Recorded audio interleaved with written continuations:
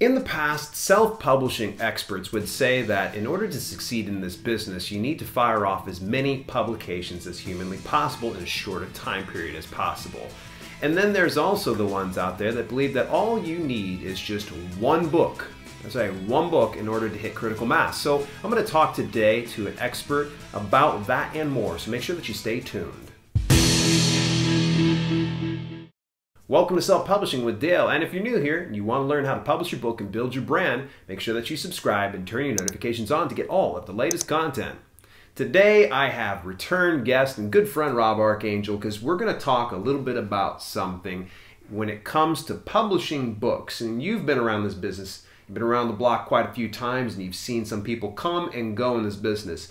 One of the things that experts or would-be gurus used to say was publish often, publish frequent, and it got me my success. But then there's also those people out there that don't really want to do a massive volume of books, that they just want to focus on working on one good book. Is there pros and cons to each one of these, and what do you think is the best methodology? I don't know that there's a single best methodology, but there are different pros and cons that are involved. So the volume approach, the idea behind that is the more books you have out there, the more opportunities you have for people to connect with you, and then that does a lot of the marketing on its own. Somebody finds one book from Dale and they want to read the second and third and fifth and 100th book from Dale. Yeah. And so having those books out there is really valuable and allows you to start a relationship, cast that wide net, and then deepen the relationship with those other projects. As folks have talked about before, you don't always know what's going to land. You may have this $1 million idea in your head, and it turns out it's a $100 idea in your, on the marketplace. And so when you put out lots and lots of books, then you allow the market to kind of speak to you, and it may turn out that you didn't have quite as good of a finger on the pulse of the market as you thought, and something could be a surprising success, something that you weren't expecting. You thought, maybe this will be good, maybe this will kind of resonate with some people. Turns out to really go viral, go gangbusters, and do really well.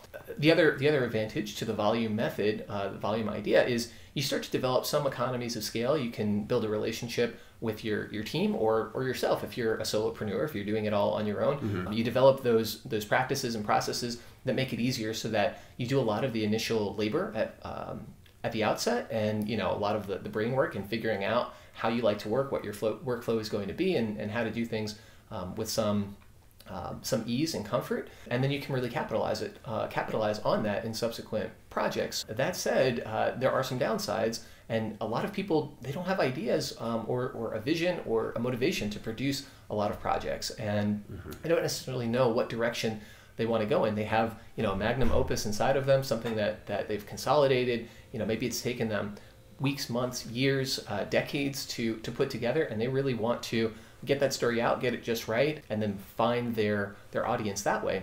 The trouble is that it might be that $1 million idea that ends up not really striking a chord, and that's disappointing. And you don't want to put all of your eggs in one basket necessarily. If you do it well, if you find something that really does resonate with people, then it can be really potent and really valuable for your overall business model. Now, what we advise for folks who work with us, because in many cases they are in that position, is they should work on finding their tribe, building their followership beforehand, having that as an ongoing practice. And the book should be in some ways a summary or a culmination of a lot of those insights, and just a physical representation of what they've learned and want to share with people, that distills the best of their wisdom and that kind of thing.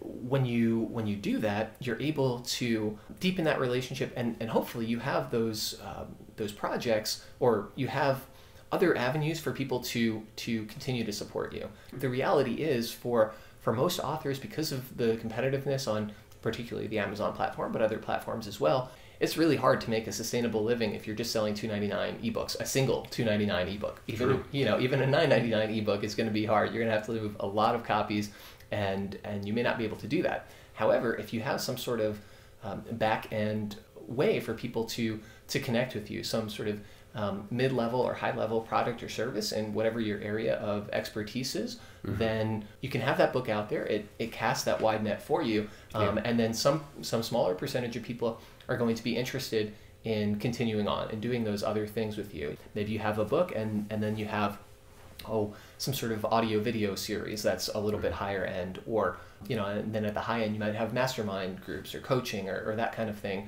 where you have something to allow people to have that deeper relationship and support you, because ultimately, I know for me personally, there are some authors and individuals out there who I just like what they do. I want them to keep doing what they do, and I'm very happy to patronize them, because I know, hey, we all have bills to pay. We all have to keep the lights on, and giving value for value. If there's somebody that's offering value to me, then I want to be able to support them and give value in kind, so that they can continue living and living well, and having the energy and motivation and passion to keep doing whatever it is that they really love to do. I would say the other side of that too is, you have to really think about that back end process and develop that infrastructure and be willing to tweak it.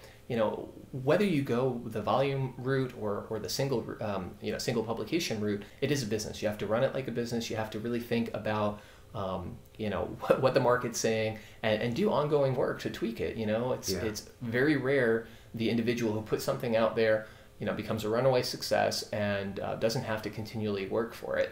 In many cases, those people who do, just like lotto winners, they don't know what to do with that success, with that windfall that comes their way. And so you want to develop that discipline and that practice and that perseverance, so that when you do start to see the fruits of your labor, you already have the good habits in place, the mental habits, as much as any labor habits, and you're able to manage it adequately. You know what goes involved, and so it's not easy come, easy go. You actually really appreciate and value the fruits that you're starting to see.